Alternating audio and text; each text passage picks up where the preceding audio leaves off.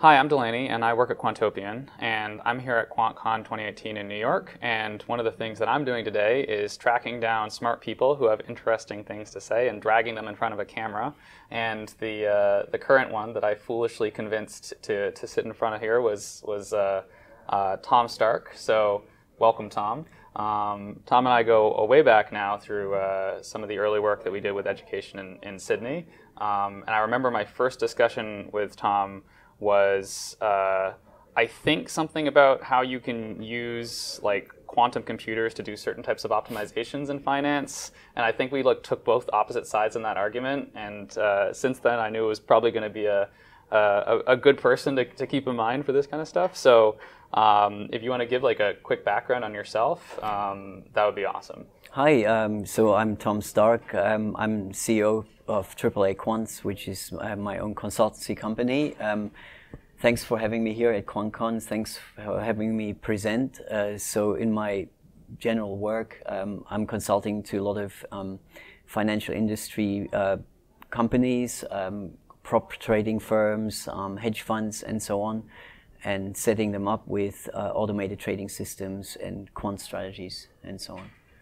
And here at QuantCon, I've been speaking about some experiments that I've been doing with reinforcement learning. Yeah, so I'm actually really curious about that. So can you give maybe a very quick overview of what it is you've been working on? So reinforcement learning really got quite popular with the AlphaGo beating the Go world champion. And so I was naturally interested, and I thought, oh, how can you use this for finance? And so, I spent some time setting up a little system for myself to see whether I can build it, which turned out to be quite manageable. It's with the current tools, you don't really have out-of-the-box solutions yet, but you can still set it up. And then I just basically started really simply and just start running it over some price series, and then added some features to it, tried different types of neural networks, LSTMs, and also some other machine learning tools like SVMs, to see whether I can actually get any results or anything interesting happening. So that was pretty enlightening. And obviously the canonical problem with these type of methods is overfitting. So is that something that you've taken steps to deal with already? Is that something you anticipate having to deal with here? In fact, overfitting in this sense isn't really happening, because the way I set it up is each individual trade is like a game. So you probably heard of the fact that they use reinforcement learning to play computer games really well. And so what I did was I let the machine play or use a trade as an individual game, and then run it through the time series trade by trade, and it learns as it goes along. And so it keeps adapting to the time series bit by bit, and you see at the beginning generally it doesn't do very well, and then it just keeps learning the game and gets better and better at it, and finally gets really good. But obviously what works really well in some circumstances in financial time series is not that simple. Sure. So the holy grail of trading, where you have a machine just coming up with the trading strategy by itself and running it, and you don't have to do anything, unfortunately is not quite there yet.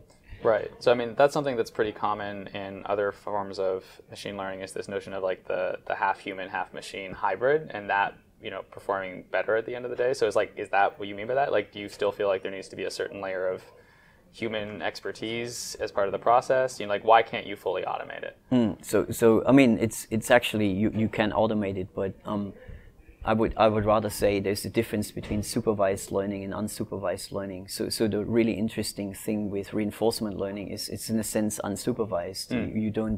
You don't tell it anything. It just takes an action and it gets a reward for that action.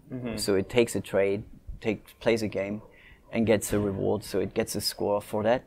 And so there's issues with that, because it actually has to learn the game, and if the game becomes more complex, it takes longer and longer.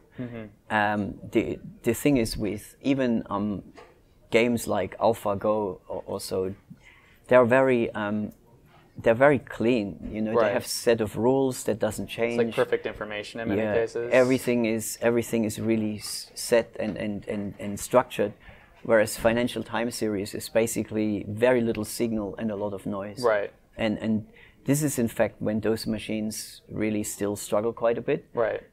So since it learns by itself, it doesn't actually really understand the difference between noise and signal, and that is definitely still a problem Right. for this type of approach. Right. However, there are ways to mitigate that, or there are ways to look into this, maybe looking more at geometrical patterns in the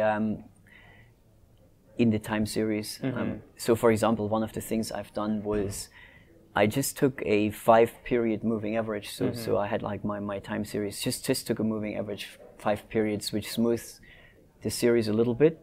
And suddenly you go from quite unpredictable, erratic returns to a really, really strong predictive model. So you actually suddenly, once you smooth it a little bit, the reinforcement machine can actually trade it really well. So to me, that says, or that gives me some hope that as you have more samples, for example, you can actually really learn to distinguish between the noise and the signal properly. Yeah, that makes sense. And if you were to give maybe like one quick piece of advice to someone who, you know, had not yet jumped into applying any kind of ML or AI to finance, but wanted to, like what would be your quick piece of advice around, like, you know, maybe what they should do and they shouldn't do based on what you've learned? That's a good question. So I think if you think about using AI for finance, just be really aware. It seems like a good idea because it really works well for stuff like face recognition and voice recognition and all this. But finance is a very different problem because it first of all has a lot of noise, and secondly, as you apply it, the market you change the market. You don't change a face by applying face recognition. Non-stationarity issues. Yes. So as you apply it, the piece of advice I give is like, be really careful what you do with it. And I think just to predict proper time series, just to do it for real hardcore prediction is probably not the right tool to do that. However, for small aspects of trading, it could actually be really, really useful. So for example, weighting different factors in a multi-factor model and instead of just weighting them with some linear function, you could use machine learning and some nonlinear relationships between the factors to make your factor model more efficient. Sure. So I think that would be an interesting use for machine learning. But I would say just, you know, if you want to apply it first of all to some small aspects, not just to trading per se. Yeah, that makes a ton of sense. Well, I want to say thank you very much for sitting down. And thank you, Delaney. Thank you for coming to QuantCon. And for anybody who's watching this video, there will be a lot more material that we'll be posting. And I believe your talk today will be recorded, right? I think so. So yes. that should be available as well as part of the QuantCon replay package that we'll be offering later. So if you actually want to kind of dig into some of the stuff that Thomas talked about, that's available. And do you want to plug your what is it, AAA Quants firm? Like, is there a place people can go to find out about that? Oh yeah, it's just aaaquants.com. So it's pretty straightforward. AAA Quants. AAA Quants. Sounds That's good. right. Well, thank you very much. Thanks, Delaney.